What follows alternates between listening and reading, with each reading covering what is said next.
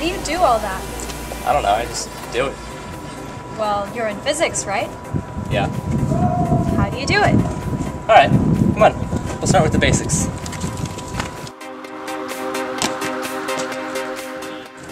Like that. How do you do something like jump off of a height that tall and not get hurt? Alright, well, it's on the roll. Here, let me explain. I'm going to show you why we have to roll. Alright, well, we're here on my roof.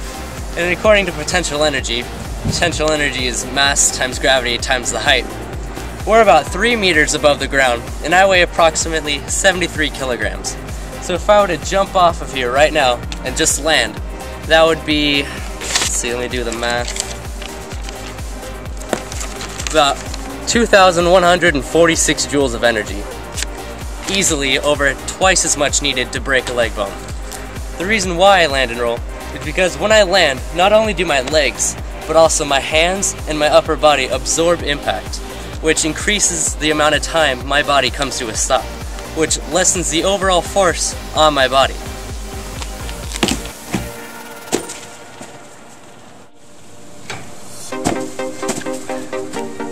Now you see, I just came down with a kinetic energy of 2,146 joules.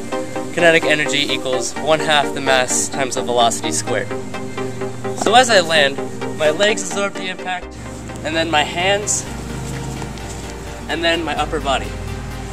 And that increases my time of impact, lessening the force on my body, and result, I'm fine. What about your shoes? How do those help you with landing? Actually, they provide a lot of cushion. It's all in these holes. They provide a cushion which allows me to decrease my momentum over a greater period of time, which in the end results in a less force on my body. Oh, okay. So what about all those flips you do? Can you explain any of that?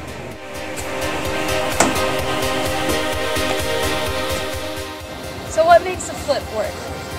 Basically, the centrifugal force equals the mass times the velocity squared over the radius. Basically, the tighter I tuck, the faster I spin around.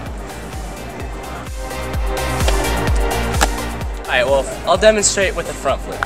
See, this is me trying to do a front flip, but staying open, not getting any tuck. Nothing happens. My radius is too large. I don't get the spin. How about I bring in the radius a little more and get half the tuck I need.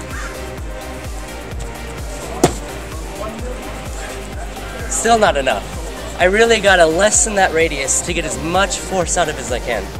Watch how tight I tuck.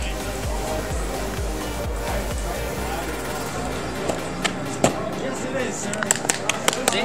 The smaller the radius, the more force you have. This is true for all flips, like the side flip. Or even the back flip. The tighter I tuck, the faster I spin, the easier it is to land. So how does a trick like the 180 front flip work? How do you spin on two different axes at the same time? Alright, well, you have the longitudinal and the transverse axes, and they both operate independently.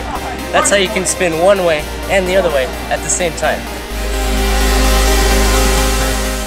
I saw in one of your YouTube videos that you were able to climb all the way up this wall. Can you explain that? Alright, so here's how a wall works. As I push on the wall, it exerts an equal force back on my body. So if I hit the wall, jumping, my force is up like this, and if it's exerting an equal force like this on my body, together they propel me upward towards the top of the wall. The coefficient of friction between this wall and my shoe's specialized rubber is 1.05. Wow, that's so interesting. Can you teach me? Of course, come on.